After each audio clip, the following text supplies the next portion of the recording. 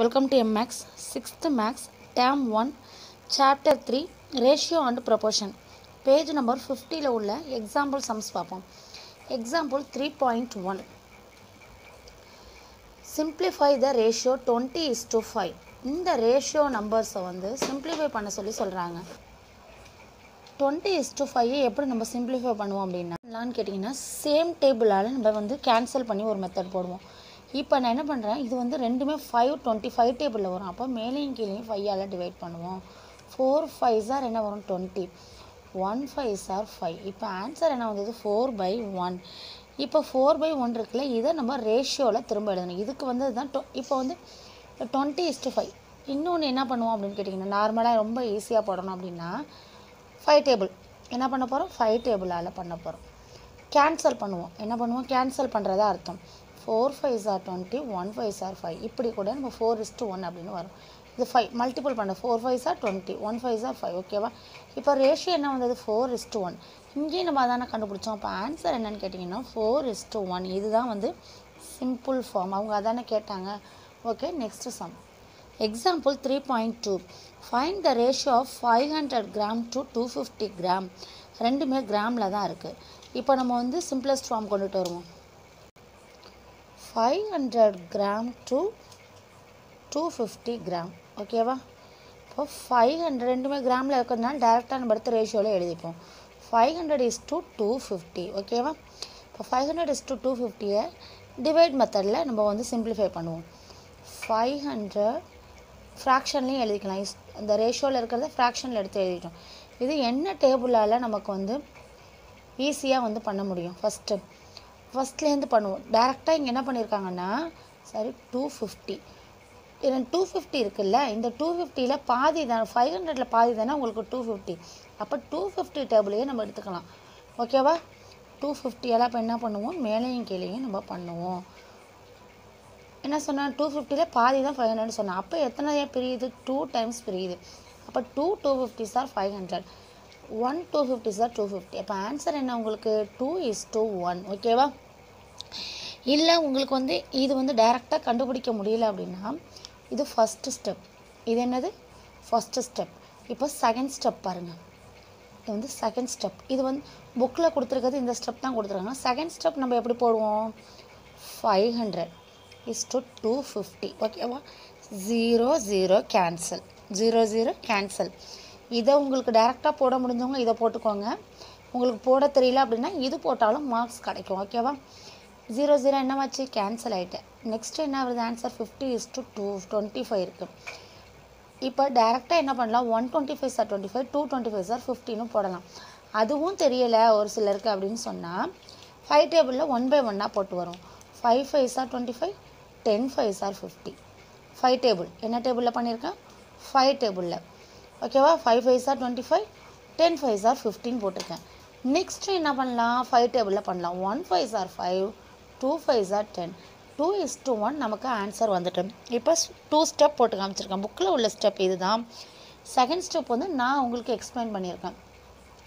இப்படி 5 டேபிள் ஈஸியாக, ஒரு சிலருக்கு டேரெக்டாக 250 எங்கேருந்து வந்தது அப்படிங்கிறது கன்ஃபியூஸ் ஆகும். அந்த மாதிரி உள்ள ஸ்டூடெண்ட்ஸ் என்ன செய்கிறீங்கன்னா இந்த செகண்ட் ஸ்டெப் யூஸ் பண்ணி ஆன்சர் போடலாம். ஆன்சர் வந்து கரெக்டு தான் இதுவும். எக்ஸாம்பிள் 3.3 மாதவி அண்ட் அன்பு பாட் 2 tables ஃபார் ₹750. மாதவியும் அன்புவும் 2 tables வாங்குறாங்க. அந்த 2 tables வந்து ரேட் என்ன அப்படின்னு கேட்டிங்கன்னா தனித்தனியாக ஆளுக்கு ஒரு டேபிள். ஒரு டேபிள் அதாவது மாதவியோட டேபிள் வந்து 750, அன்பு வாங்குகிற டேபிள் வந்து 900. அப்போ what is the ratio of the prices of tables pot by அன்பு அண்டு மாதவி. அப்போ இந்த ரேஷியோவில் அந்த எந்த ரேஷியோவில் அவங்க வந்து இந்த டேபிளை வாங்கியிருப்பாங்கன்னு கேட்குறாங்க. ப்ரைஸ் ஆஃப் டேபிள்ஸ் வந்து 900:750. அப்போ 900 கீழே ஃப்ராக்ஷனை நம்ம 750ன்னு எழுதணும் அப்படின்னா அவங்க புக்கில் வந்து 150ல் வந்து டைரெக்டாக வந்து டிவைட் பண்ணி ஆன்சர் ரேஷியோஸ் கொண்டு வந்திருக்காங்க. நம்ம என்ன செய்வோம் அப்படின்னு கேட்டிங்கன்னா ஷார்ட்டாக கொண்டுட்டு போவோம். ஃபஸ்ட்டு ரெண்டுமே 0 எண்டாக இருக்கிறதுனால 10 டேபிளில் வந்து உங்களுக்கு டிவைட் ஆகும். அப்போ இங்கே என்ன இருக்குது 10 இருக்குது. அப்போ எத்தனை டைம்ஸ் வந்து 900 வரும், 90 × 10 900. ஓகேவா? நெக்ஸ்ட்டு பாருங்கள், இங்கே வந்து 750 இருக்குது. அப்போ 10 டேபிள் அப்படின்னா 7 10s are 70 ஃபஸ்ட்டு. இங்கே பேலன்ஸ் 5 இருக்கும். அப்போ 50 என்ன வந்துச்சு 50. அப்போ 5 10s ஆர் என்ன வரும் 50. அப்போ 75 10s ஆர் 750 வந்துடுச்சு. திரும்ப 90யும் 75 வந்திருக்கு. இன்னும் சிம்பிளஸ்ட் ஃபார்ம் கொண்டுட்டு வரணும். திரும்ப என்ன செய்வோம் 0 இங்கே 5. அப்போ இதை 10 டேபிளில் பண்ண முடியாது. அப்போ 5 டேபிளில் பண்ணுவோம். மேலேயும் 5 கீழேயும் 5 மேலேயும் 5 பண்ணுவோம். எத்தனை டைம்ஸ் பண்ணும்போது 90 கிடைக்கும். 1 5s ஆர் 5. பேலன்ஸ் இங்கே என்ன இருக்கும் 4 இருக்கும். 4 40. அப்போ 8 5s ஆர் 40. 18 5s ஆர் 90 வரும். ஓகேவா. இப்போ 75 அதே மாதிரி தான். 1 5s ஆர் 5. இங்கே பேலன்ஸ் 2 இருக்கும் 25. 5 5s ஆர் 25. இப்போ 18ம் 50யும் கிடச்சிச்சு. இப்போ நெக்ஸ்ட் ஸ்டெப் இங்கே கொண்டுட்டு வந்துடுறாங்க. 18 50 சரியா.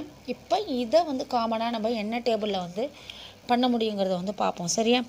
இதை நீங்கள் என்ன டேபிளில் பண்ணுவீங்க 3 டேபிளில் பண்ணலாமா. என்ன table 3 table. 6 3s R 18. 5 3s R 15. இப்போ ஆன்சர் என்ன வந்தது 6/5. இப்போ 6:5 இந்த ரேஷியோவில் எழுதிட்டோம் அப்படின்னா 6:5. அதுக்கு மேலே நம்ம பண்ண முடியாது. ஓகேவா. புக்கில் கொடுத்த 150 நம்ம உங்களுக்கு வெரிஃபை பண்ணிவிடுவோம். 150 என்னது 150ஆல் 2 நம்பர் என்னவாகும் டிவைட் ஆகும். அப்போ 5 150s ஆர் 750. 6 150s R 900. இது உங்களுக்கு டஃப்பாக இருக்குங்கிறதுனால தான் சிம்பிளாக 1 by 1 எப்படி ஷார்ட்டாக ஆன்சர் கொண்டுட்டு வருதுங்கிறத நான் போட்டு காமிச்சேன் உங்களுக்கு.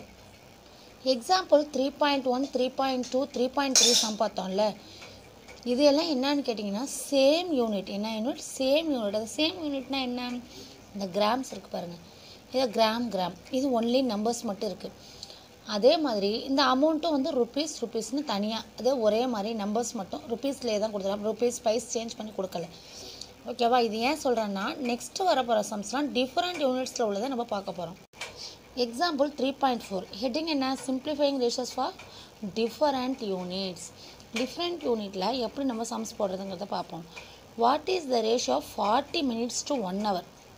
இப்போ உங்களுக்கு புரிஞ்சிச்சா. இது மினிட்ஸில் இருக்குது, இங்கே ஹவரில் இருக்குது.